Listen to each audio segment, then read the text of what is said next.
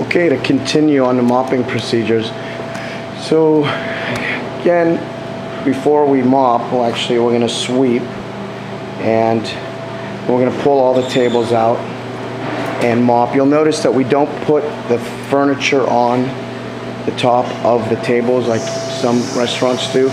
We found that that damages the furniture excessively. So we'll keep them there, and we'll just move the furniture, clean underneath it, and move it back. It's easier than lifting it up, actually.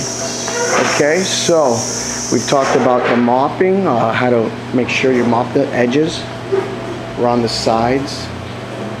You're going to start at the far end. You're going to work your way down, and you're going to make sure while you're mopping that you're actually putting some force on the mop, a little bit of push, so it actually cleans. You don't want to just glaze the floors and just get them wet. Okay?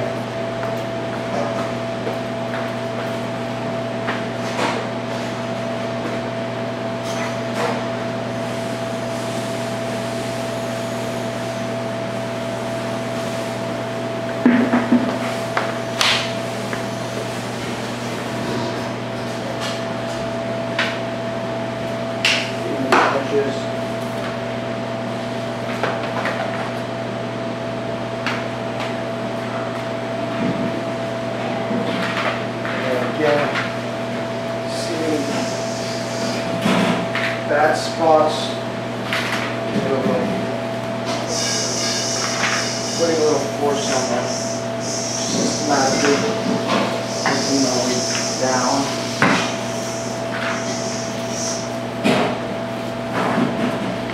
And again, I'm getting the edges here up front.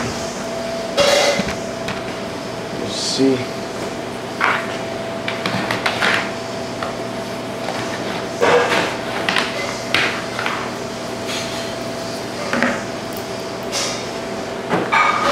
Alright, so I'm going to do that all the way down, and if the mop bucket water gets dirty, I'm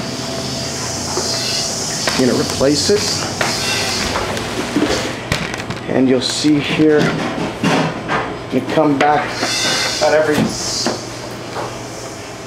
10 feet or so, the mop is going to get dirty after you've mopped about 10 feet. So you're going to come back, rinse out the mop head. By doing that.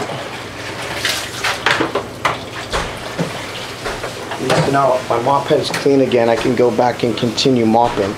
I wouldn't want to mop the whole place with the same mop head because you're just pushing the dirt from one spot to the other. Okay?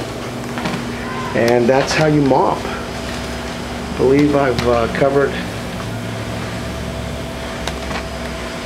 Hope this video has helped you, and I hope you enjoy working here. Mopping is a small part of the job, but someone's got to do it, and it's part of a restaurant, coffee shop business. We got to keep it clean.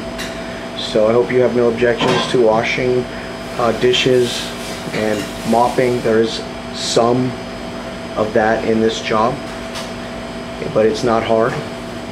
And I hope you enjoy this position. Thank you for listening.